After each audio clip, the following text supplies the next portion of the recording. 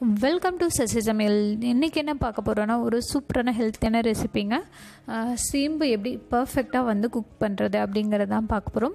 So வாங்க வீடியோக்குள்ளே போகலாம்.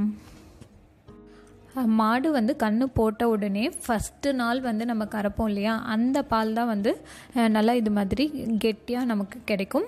அதுவும் ஃபஸ்ட்டு டைம் கிடைக்கிறதா வந்து நல்ல கெட்டியாக வந்து நமக்கு கிடைக்கும். இப்போ நான் வந்து இந்த டம்ளரில் 4 டம்ளர் அளவு வந்து பால் வந்து எடுத்திருக்கேன். 4 டம்ளர் பாலுக்கு 2 கப் அளவு சர்க்கரை வந்து சேர்த்துக்கோங்க.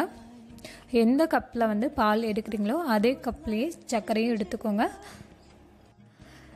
இப்போ இதில் ஒரு 5 போல் ஏலக்காய், 10 போல் மிளகு, இந்த சைஸ் அளவு சுக்கு, இதெல்லாம் வந்து ஒரு 2 டீஸ்பூன் அளவு சுகர் போட்டு மிக்சியில் போட்டு அரைச்சி எடுத்துக்கோங்க. நல்லா பவுடராக அரைச்சி எடுத்துக்கோங்க.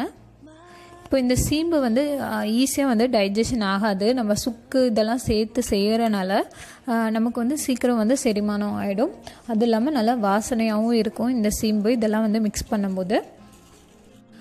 சர்க்கரையை வந்து நல்லா வந்து கரைய விட்டுறணும். ஃபுல்லாக கரைஞ்சதுக்கு அப்புறம் தான் வந்து நம்ம இந்த சீம்பால் வந்து காய்ச்சறதுக்கே வைக்கணும்.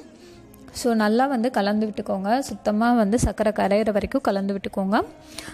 சர்க்கரைக்கு பதிலாக வெல்லம் அல்லது நாட்டு சர்க்கரை எது வேணால் போடலாம்.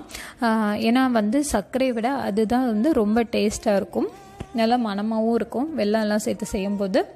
இப்போ நான் வந்து குக்கரில் தான் இன்றைக்கி வேக வைக்க போகிறேன். கொஞ்சமாக குக்கரில் தண்ணி எடுத்து வச்சுக்கோங்க. இப்போ அது கூடவே இந்த சீம்பால் வச்சுட்டு நான் 6 விசில் வந்து விட்டுருக்கேன். இப்போ 6 விசிலுக்கு அப்புறம் ஓப்பன் பண்ணி பார்க்கலாம். பார்த்திங்கன்னா எவ்வளோ பர்ஃபெக்டாக வந்து குக் ஆகிருக்குன்னு. குக்கருக்கு பதிலாக நம்ம டைரெக்டாக இட்லி பாத்திரத்தில் கூட நம்ம வந்து வைக்கலாம். ஒரு 20 நிமிஷம் கழித்து எடுத்தோம்னா கரெக்டாக இருக்கும். இட்லி பாத்திரத்தில் வைக்கும்போது இது மாதிரி ஃபுல்லாக சைடு ஃபுல்லாக ஓரம் வந்து வெட்டி விட்டுட்டு ஃபுல்லாக கொட்டிட்டு கேக் போலவும் கட் பண்ணலாம். அப்படி இல்லைன்னா இது மாதிரி கொஞ்சம் கொஞ்சமாக தேவைக்கேற்ப கட் பண்ணி சாப்பிட்டுக்கலாம். நான் வந்து இப்போ கொஞ்சமாக மட்டும்தான் கட் பண்ண போகிறேன். அதனால் வந்து இப்படி பாத்திரத்துலேயே சைடில் வந்து கீரல் போட்டு விட்டு இப்படி ஸ்கொயர் ஷேப்பில் கட் பண்ணி எடுக்கிறேன். பார்த்திங்கன்னா எவ்வளோ பர்ஃபெக்டாக வந்துட்டு நல்லா கெட்டியாக வந்து சீம்பு வந்து ரெடியாக இருக்குன்னு. இந்த சுக்கு மிளகு ஏலக்காய் வாசத்தோடு செம்ம டேஸ்ட்டாக இருந்துச்சுங்க. ஸோ இனிமேல் நீங்கள் வந்து சீம்பு வந்து ட்ரை பண்ணுறதா இருந்தால் இந்த மெத்தடில் வந்து ட்ரை பண்ணுங்கள். சூப்பராக வந்து உங்களுக்கு டேஸ்ட் கிடைக்கும். இந்த சீம்பாலில் பார்த்திங்கன்னா எக்கச்சக்கமான நோய் எதிர்ப்பு சக்தி இருக்குது. அதெல்லாம் விட்டமின்ஸும் நிறையா இருக்குது.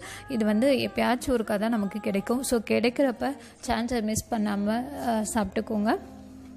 ஸோ இந்த ஹெல்த்தியான ரெசிபி உங்களுக்கு பிடிச்சிருந்தால் ட்ரை பண்ணி பாருங்கள். ட்ரை பண்ணி பார்த்துட்டு உங்கள் கமெண்ட்டை ஷேர் பண்ணுங்கள்.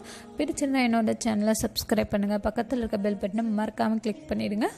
மீண்டும் ஒரு நல்ல ரெசிபியில் சந்திக்கிறேன். நன்றி, வணக்கம்.